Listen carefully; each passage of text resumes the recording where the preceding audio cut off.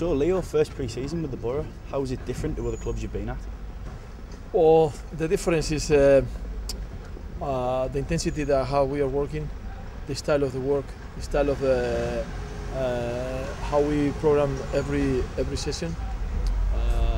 I thought system of training is really different than what I did before in the pre-season, but this is very good. This is very the high class and high quality that we approach in a very good stand for when the season is ready to start. We will make sure that everybody is ready for a start together. With Dimmy, Thomas and Jason all be pushing for a start this season, competition must be high. How are the players reacting to the training conditions out here? Are they stepping up to the mark? It's a good competition. The three are a very good level. The three are working so hard every day, very commitment.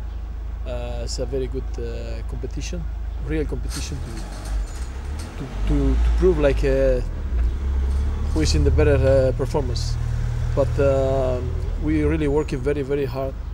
I can feel like the legs are heavy. Sometimes the react is a little more slow at this part of the season. But we're gonna get more speed and more explosive and more agility day by day.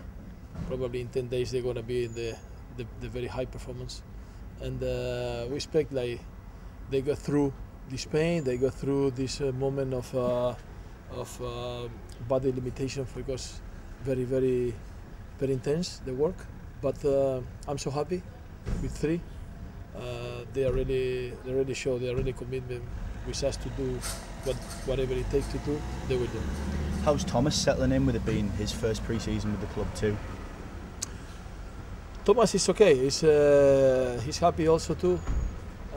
He's the more quickest. He's the more fast and the agility.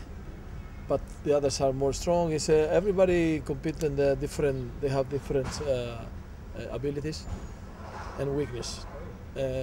Thomas is assimilate very good the work job. He's very involved. He's very included in the team. Everybody receive like is one more of us, and I think he's going to be in a very high level too.